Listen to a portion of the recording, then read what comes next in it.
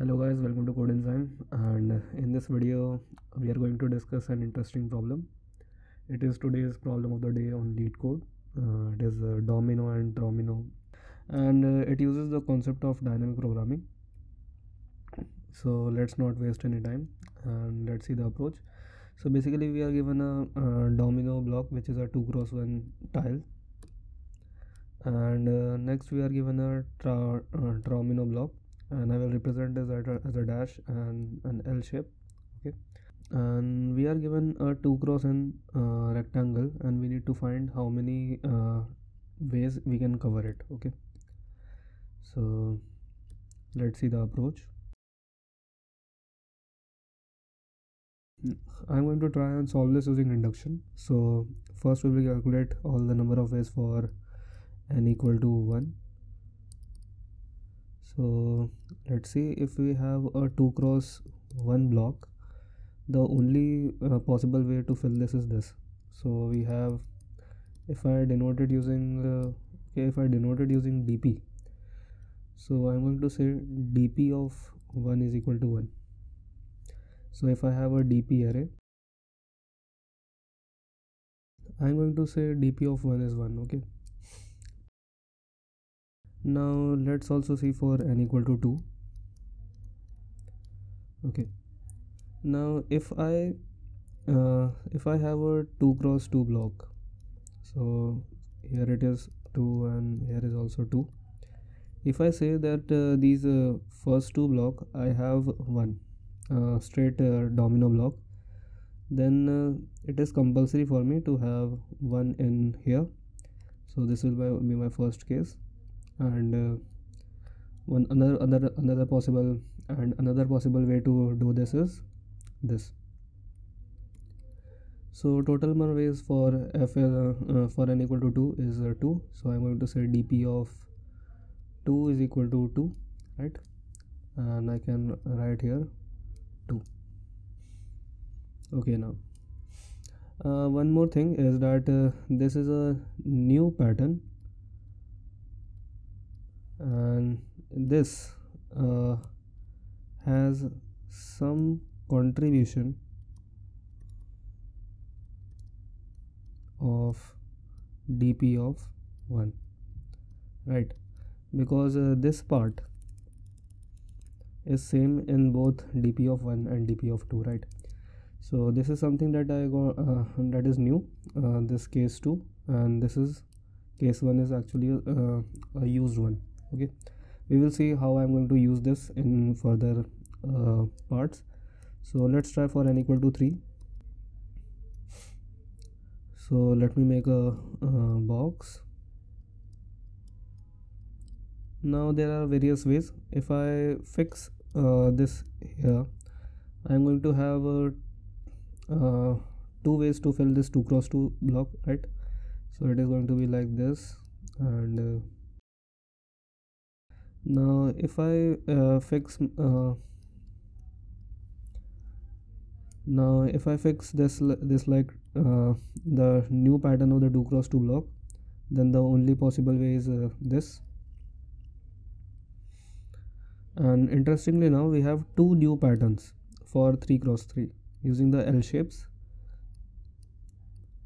One is this and one is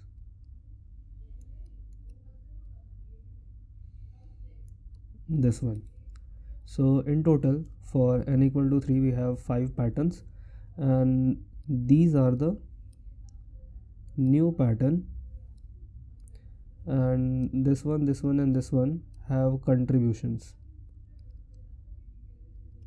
of the previous dp of 1 and dp of 2. So I can say dp of 3 is equal to 5. Let's put it in the array. Okay, now let's also see now let's try for n equal to 4.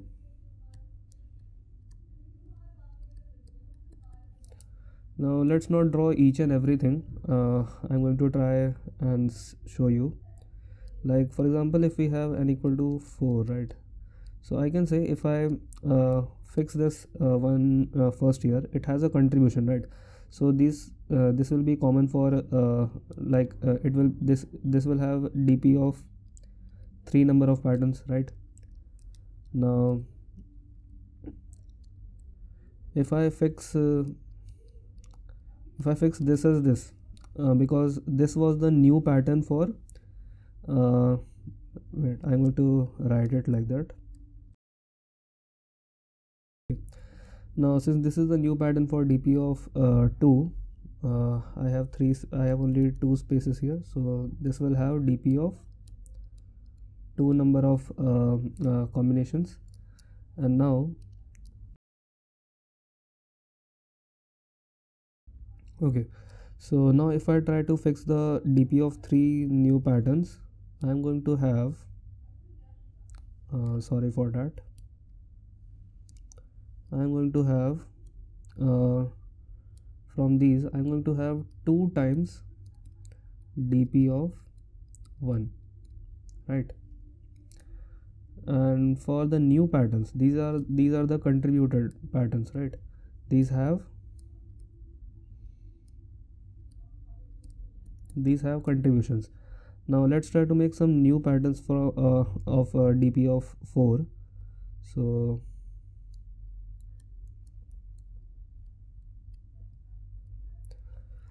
how can we make new patterns? We are going to use L and the 2 cross 2 both. So we have one pattern like this, and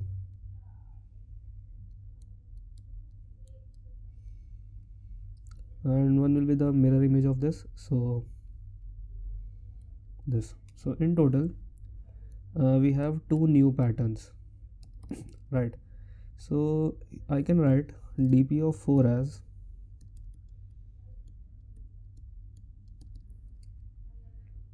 dp of 3 plus dp of 2 plus 2 times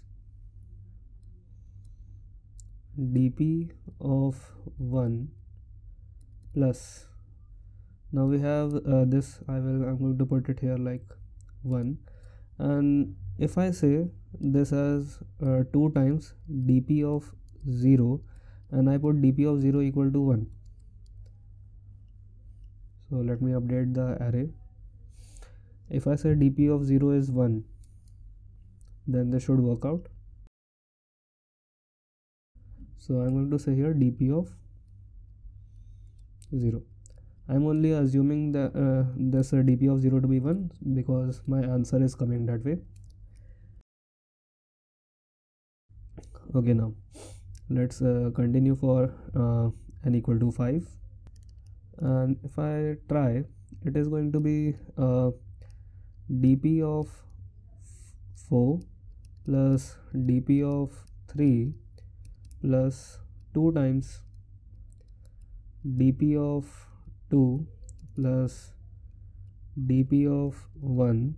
Now let's try forming some what will be the new patterns which will not have any contribution from any of these previous values. Let's try to see what those patterns will be and how many kind of patterns we can make.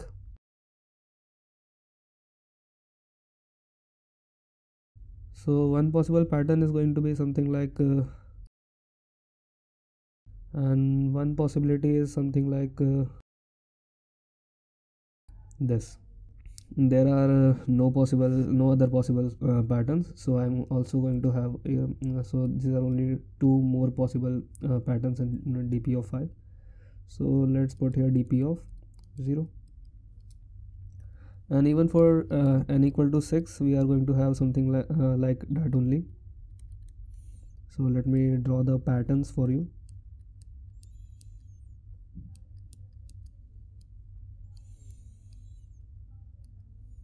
So one such pattern will be something like,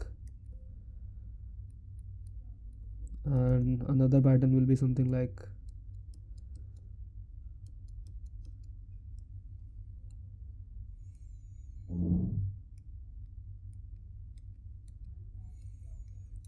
yes. So as we can see, even for n equal to 6 we will have only two kinds of new pattern, and for so on, for every other value of n greater than equal to 4, we will have only two new patterns. Okay, so now let's try to generalize this expression.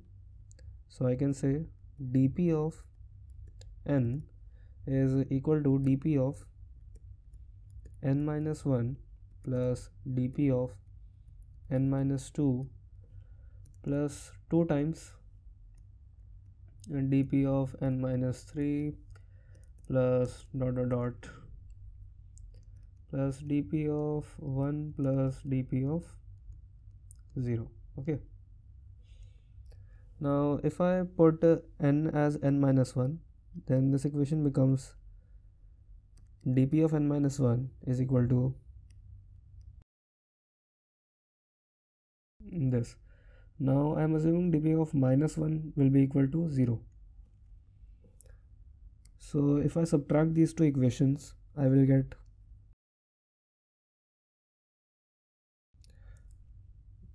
this final equation that dp of n is equal to 2 times dp of n minus 1 plus dp of n minus 3. So I hope I was able to explain the concept properly. Now let's see the code for this. I have written a Python code.